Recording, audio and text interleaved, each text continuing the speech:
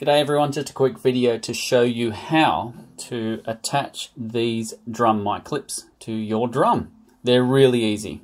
See this bottom hook here that goes under the hoop and it just snaps into place. I'll show you. Give it a bit of force and it'll click in. Just like that. It's that easy. Mic screws onto there. You can adjust your microphone, of course, any way you like. To remove it, you just put your thumb there and pull it off. So I'll do that again for you. Get that hook right there, under your hoop, snap it on, done. Feels like you're going to break it, you're not going to. It has a bit of give, this plastic. It's designed to do it. There you go. That's how you apply that drum mic clip. Easy.